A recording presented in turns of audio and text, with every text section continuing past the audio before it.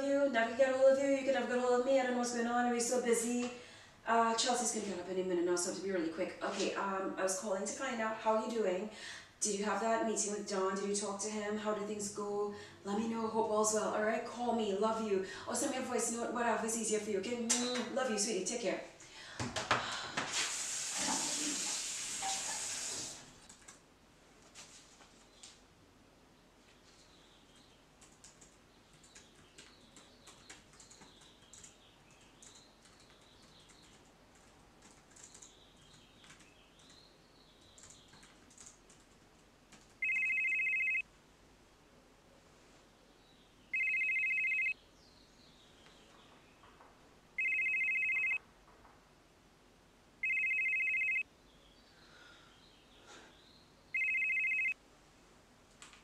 Hi, Don. Yeah, yeah, sure. Oh no, no, no. I'm working on your stuff. Of course, yeah. Of course, I'm working on your things. Yeah. Yeah, yeah. You got the email. I just sent it. Right. Yeah. So I'm working on the other things that you want me to do. Okay. Okay. Yeah. Sure. Let me get my pen. One sec. Yeah. Adding it to my to-do list right now. Listening. Yeah. Uh huh. Uh huh. Right. Okay. Yeah. Okay. Understood. All right. Cool. Yeah. No problem. I'll add that and I'll do that right now.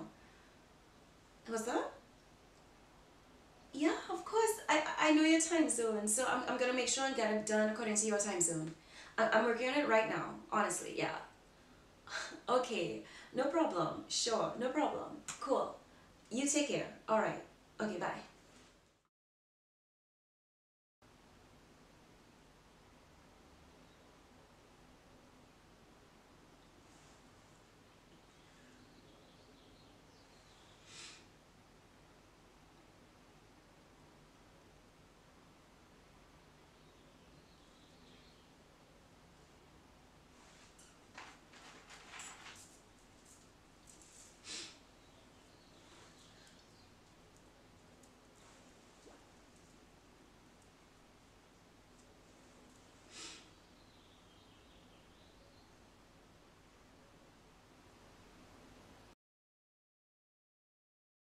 Sorry, Mr. Calls. I'm so sorry for the late response to your voice note.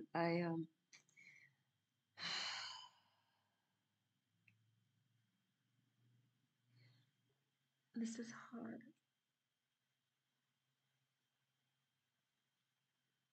And this is hard ever.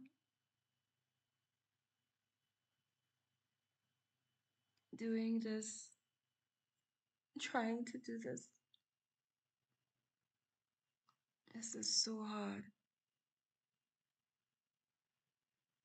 I um I honestly don't know how much I have in me left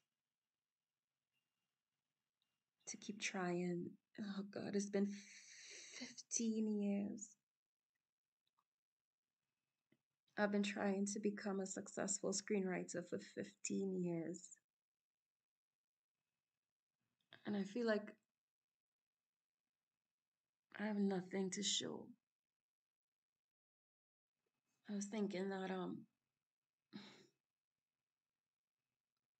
chasing your dreams sounds so sexy at the start, so inspiring, so life affirming in your 20s.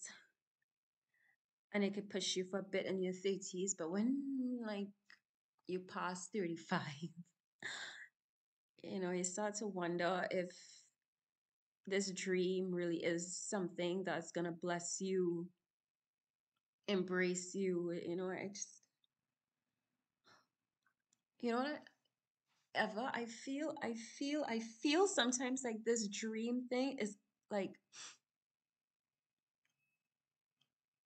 a sadist. A sadist. I feel honestly that's the best thing I could describe it as.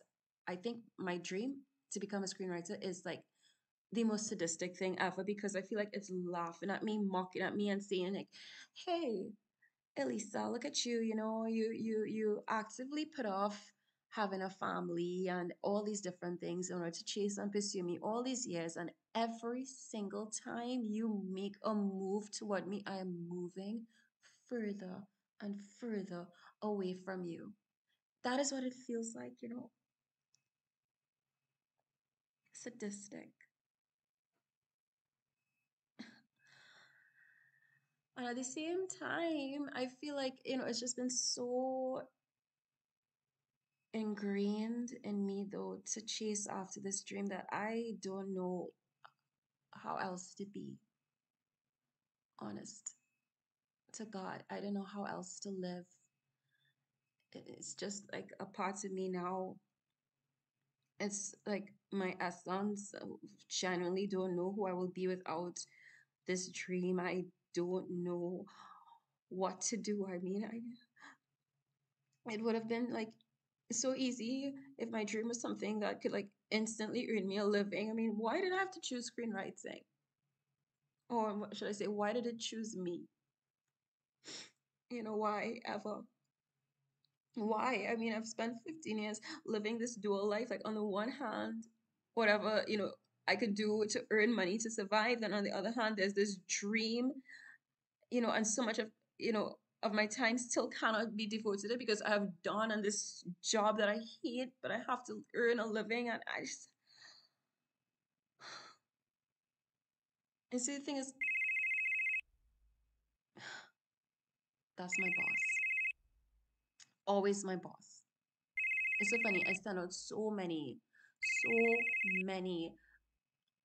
pitch decks about my scripts and all these different things, and I never get calls on that, but I always get calls from Dawn. Okay, I have to go. It's Dawn. All right, I'll talk to you later. I love you. Kiss Chelsea for me. Say hi to Brian. I hope you're good. You're good. I'm so sorry that is about me. This whole voice note was about me, but how are things with you? I really hope you're good. I love you. I miss you. I love you, Twin Twin. Take care.